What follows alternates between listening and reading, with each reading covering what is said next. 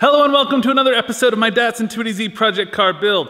I'm Dave, this is Grindhouse Performance Engineering, and in today's episode, I'm gonna be covering everything I need to do to be able to measure the custom wheels for the car.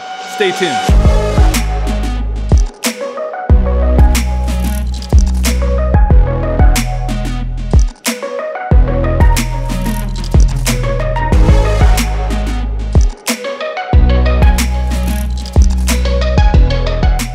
So unfortunately, today's episode does start with a little bit of bad news. I've been spending a lot of time recently trying to really fine-tune my to-do list to have this car finished for SEMA this year, and I'm sure many of you have heard that the organizers have had to cancel the event this year due to COVID-19. SEMA's always been a bucket list for me. I've always wanted to bring a car to SEMA, and so I was pretty bummed to find out the event was canceled, even though this this probably wouldn't get done in time in all seriousness. So, but there's always next year and there's always future builds. So for tire sizes on the car, I went with a 275 40/17 for the front and a 315 35/17 for the rear. I went with this style because it's gonna give a nice sidewall. I don't like the really like low profile tires, especially on an old Datsun like this. I don't think it would look quite right. This is gonna have a nice chunky factor to it, which is a real professional racing term. One of the benefits of having the tires before ordering the wheels is you can actually get a tool like this one. This is a wheel fitment tool that you can actually bolt to the hub, adjust the offset, move the tire in and out, articulate the suspension, turn the wheel, do whatever it is you would do as though you had the wheel before you've committed to a certain size. A couple other things you might need that are gonna come in handy are straight edge, framing square, tape measure, of course, and then whatever this guy's called, which I'll include a link to the description of because this is actually really handy as well. He's trying to have a channel teaching people and doesn't even know what the tools are called. Jeez. The measurements I'm taking need to be taken at ride height. I've removed the sway bar and completely loosened the coilovers so I can jack up the corners without loading the suspension. One thing I quickly wanted to point out before we continue is a note about wheel widths. So how wide is a wheel here? Most folks, really quickly thinking would go, okay, I'm gonna measure from the outside here to the outside here, and this is gonna give me my wheel width.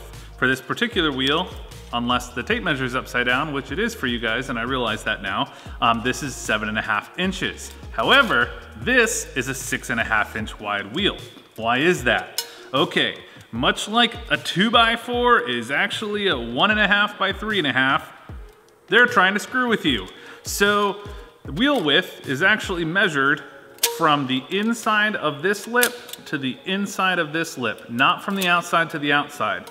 And so there's usually about an inch discrepancy between how wide a wheel is actually measured to be versus how wide a wheel is when you buy it. The main things that you really want to figure out are how much clearance you have inboard, how much clearance you have outboard, how much clearance you need for the brakes, and how much clearance you need for the hubs. Because of how large this hub is, it's pretty difficult to get an accurate dimension of the diameter of this. With the studs in the way and with the height of this, it's just kind of a pain in the neck. So I found that this, put over the hub like this, and then you can dial this down and get this to the point where it's just barely clearing. That's gonna give you that distance between that is the diameter of the hub, so that the center bore of the wheel that we have made is going to be able to fit nice and snugly on that bore. To measure the protrusion of the hub, I'm just going to put a straight edge against the hub, and then I'm going to take a tape measure and I'm just going to push it right against the actual mating surface of the wheel. So we'll just do that, and then that's going to give us our protrusion of the hub, so that when we have a center cap made for it, the wheel manufacturer is going to know how big that center cap needs to be. The next thing I want to measure is the actual protrusion of the brake caliper. The reason you want to measure this is every wheel's going to have a certain concavity to it, so the wheel's going to have a certain profile. And if you don't specify exactly what the protrusion, which is how far out this caliper sticks, you might find that you won't be able to get the wheel all the way seated because the spokes are actually going to start hitting the caliper here. So to measure the protrusion of the caliper, we're going to do the same thing that we did with the hub. We're going to take that straight edge and we're just gonna put it flat against the caliper, take a tape measure, and make a measurement. I'm gonna do this in a few different spots here, trying to keep the straight edge as flat as possible. The caliper is pretty flat, but it's still a good idea to just check in a couple different locations and then just pick, you know, the worst case of any of the measurements that you took as your protrusion of the brake caliper. The next thing that I'm gonna measure is the actual brake diameter. Since I know that a 17-inch wheel is going to clear these brakes no problem, this is kind of, you know, just for you guys. But if you have something that's gonna fit a little bit tighter and you just wanna see, using the framing square, you can go back in and basically from the center, you can see there's a machining mark right in the center of the hub in this one. Otherwise, you'll have to measure and actually mark the center. And then basically take the framing square, and wherever that winds up, just having clearance to the caliper from here to here, this distance is gonna be the brake radius. Multiply that by 2, that gives you your brake diameter. And then if you move that through the stroke, put it at the top, near the top, see where it clears, and put it at the bottom, see where it clears.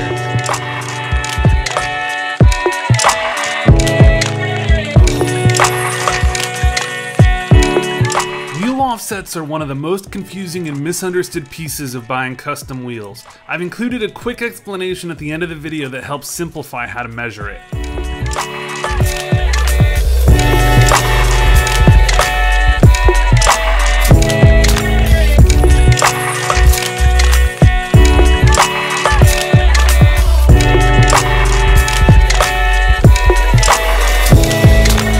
I've done a fair amount of adjusting with the offset tool to come up with a size where I'm really happy with it. And I think this is about as aggressive as I want to go. It is still, there's only about 1 finger's worth of gap here between the tire and the edge here. So it is really tight, but we're starting to run into some other clearance concerns that I'll show you here. Turn the wheel here, you can see this is gonna be the piece of fiberglass where the headlight bucket rests against. And when I actually install the headlight bucket there, it gets really close there. And then also, if I turn this again, this piece here of metal is getting really close to the tire if I do anything more to increase the scrub radius. So I think this is about as aggressive as I can get. I am gonna have to trim this fender here. This tire is a little bit taller than this fender was ever really designed for. And if you look, I mean, there's a whole lot of tire sticking out there. So I think most people wind up having to trim that fender in that area, or I've done something horribly wrong. Please let me know if I've done something horribly wrong before we have the video of me chopping these to pieces.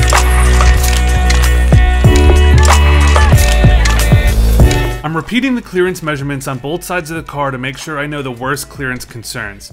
Moving on to the back, I'm repeating the same measurements for the hub diameter, hub protrusion, brake diameter, and brake protrusion, making sure to include clearances required for fitting the parking brake cables.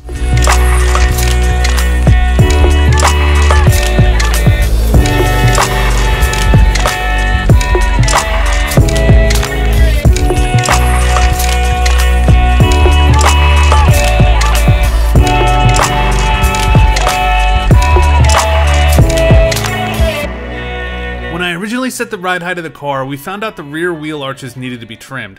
I'm hesitant to do any cutting until I have the actual wheels for the car here, but it's making the wheel offset measurements much more challenging to do.